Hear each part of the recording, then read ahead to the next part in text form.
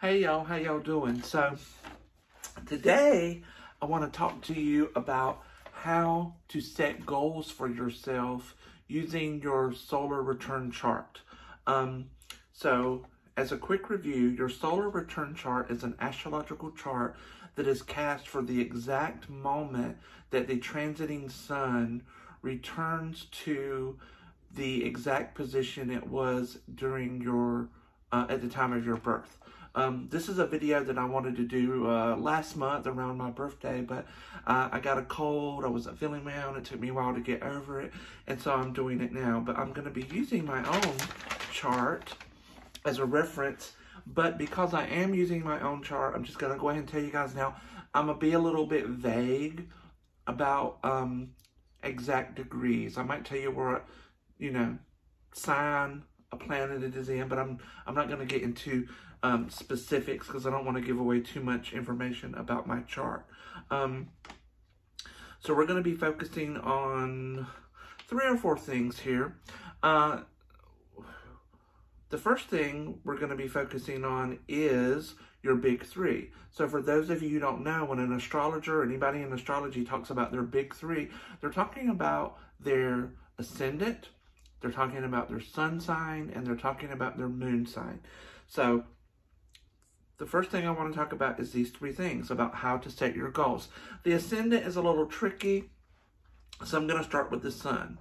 So in my solar return chart, I have the sun in Virgo, because I am a Virgo, and the 2nd house. So what you want to do is, you would normally interpret that for, divination purposes. So let's look at our keywords or our mantras for these elements of the chart. So the sun is I am, Virgo is I analyze, and the 2nd house represents your money, material matters, personal values, which isn't always something very material. So when you take those keywords, string them together, you get I am, I analyze, money, material matters, personal values. And then that's writing. That's what we call writing. And then we're going to edit that, right? So let's edit that and make it a little bit more clear. So you might say, I am analyzing my resources, right? So that's your beginning of a goal right there. So instead of, that could be a mantra for you for the year, but that could be also a goal. So you want to turn that into a goal to work with the universal energies rather than work against them. So with that in mind, you might say that one of your goals is to focus on making and having more money, because having money is going to give you a sense of security. And in order to do that, you're going to, Virgo is very analytical, but they also want to be more efficient. So you're going to how can I be more efficient with my resources? That's something that, here it is, a month into my birthday, I am looking at how to, make my money work for me a little bit better. Also with Virgo, that tells me that you can make money being of service to others. Well, I haven't really said anything on my YouTube channel yet, but probably back in July or August, I finally decided to start an Etsy store. It's 12th House Books on Etsy, and it's been very, very successful so far, so please go check that out. What I do is, as you all who follow me on Instagram or Facebook know, is I like to go around to the thrift stores, and I find some really good stuff. Rare books, unusual books, and I would post my book haul on Instagram, and what would happen is people would slide into my DMs and make me offers for those books. So I have all these books right here, These are all my journals that I have an obsession with. And I have 3 or 4 more bookcases like this in my little 2-bedroom apartment. And I said, this is getting to be a lot of books, and I love books, but I can't possibly keep all these, or I don't need all these. So I started to sell the books online. And sometimes when I go to the thrift stores, let's say if I already own this book, I know the value of it, so I'll buy another copy to sell. Sometimes when I buy books, I'll buy 2 copies. I'll buy 1 copy to keep and 1 copy to write in, highlight, annotate, what have you. So anyway, I'm getting off track here. This just goes to show you that we're, a little over a month into my solar return, and it's sort of unfolding, and I'm working with that energy. So I am being of service to others because I'm bringing something that other people value, that I value, and that people want. In addition to my Etsy store, I have a large network of friends who are business owners and academics and writers who are very interested in specific subjects. So sometimes when I find certain books on certain subjects in the stores, I will give them the first option to purchase those books from me before I put them up on Etsy. So I have a list of people, specific books they're interested in, specific topics they're interested in, specific authors are interested in on my cell phone, and when I'm out there looking, I check for these books. Okay, so that's one goal. Organize my resources to make more money for me, make my money work for me, and being of service to others, okay? So now let's look at the moon. So just like we did before, I have the moon in Taurus in the 10th house.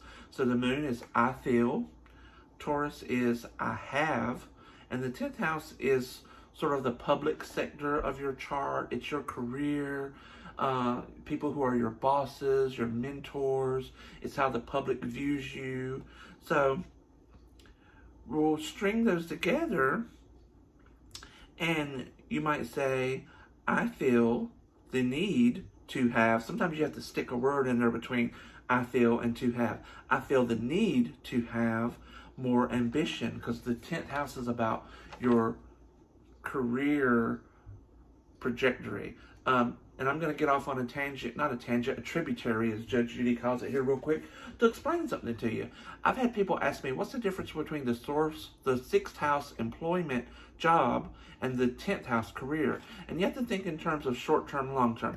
Think of a young person who works at McDonald's, right? That's their job. But they at nighttime, they go to law school. And in time, they graduate, they become a lawyer, they become successful. That's the difference between job and career.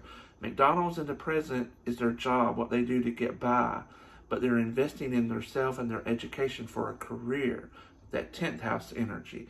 And it goes more toward ambition. I always think of 10th house as like yuppies, climbing that ladder of success and wanting to have status, okay?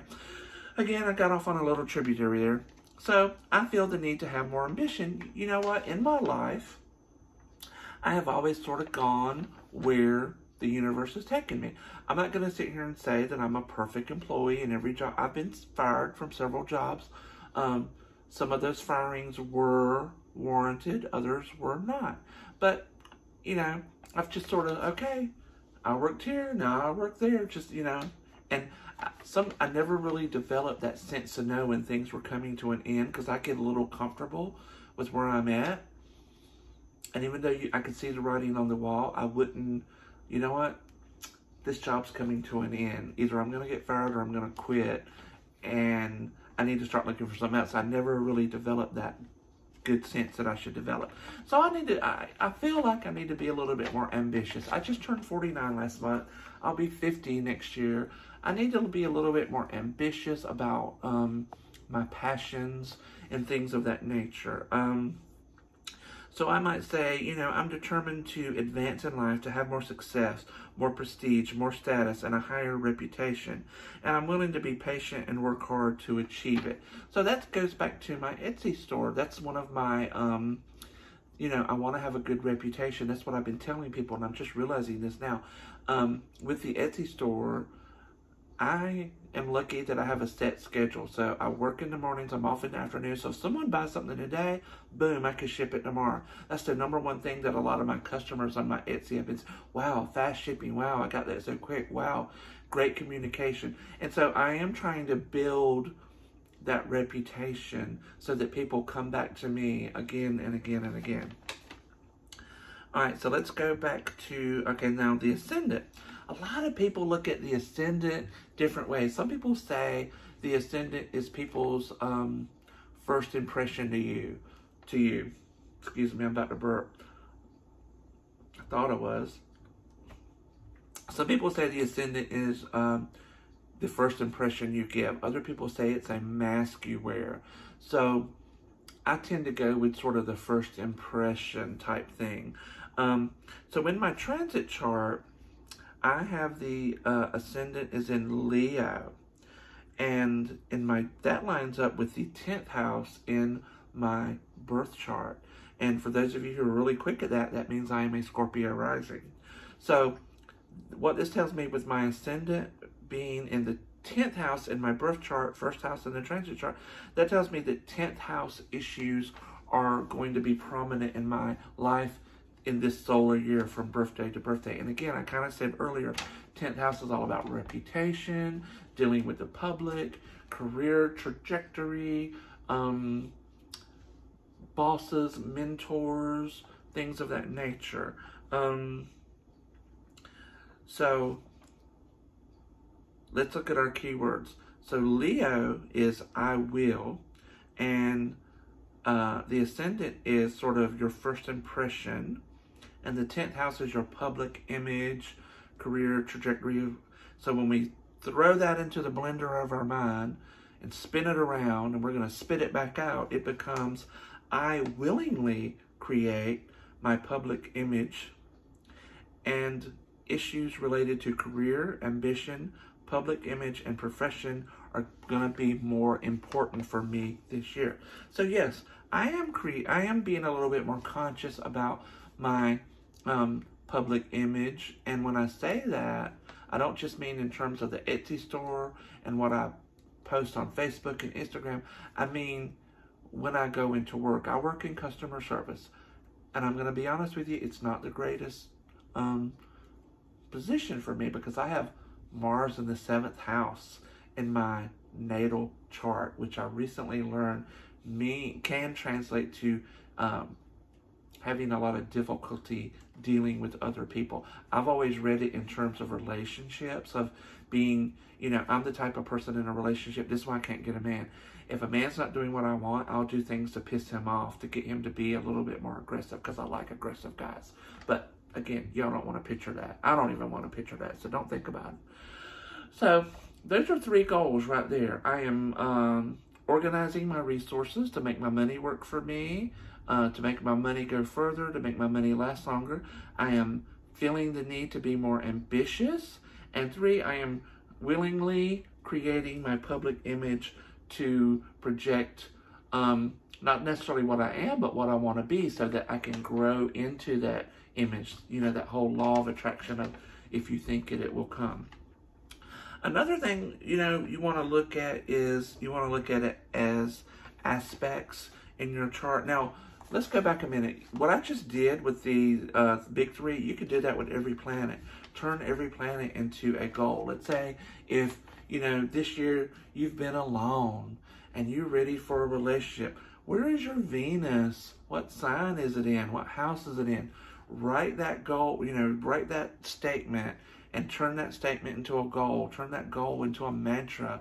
Think it and become it. Another thing, like I said, aspects. I have the sun trine the moon, and that tells me that emotional life is going to be very harmonious, and there's a feeling of peace. Relationships are easier to develop and maintain. I have had a little bit more peace this past month. The moon is square my ascendant, and that says you can become overwhelmed by your own emotions. Actions without thought should be avoided. And again, that goes back to my willingly creating my public image. I'm learning to think a little bit more before I speak, which at 49 years old, I probably should have mastered that by now, but we're all works in progress. The other thing I like to look at is among my big 3, I like to look at what element I'm lacking. So Sun in Virgo, Leo rising, Moon in Taurus, that is earth, fire, and earth. So what I am lacking is air and water. So this year, I would like to probably pull in more air energy and more water energy in order to achieve a little bit more balance. One thing I love to do, it just turned cold here, but every day I come home from work, I like to open up my windows and let the breeze blow through my house. I burn incense. I love the color yellow. I try to put it you know, in my house in certain spots and things. I have a little ceramic pitcher in the window over my sink where I do dishes, which is water. And I focus on that. It just makes me feel happy.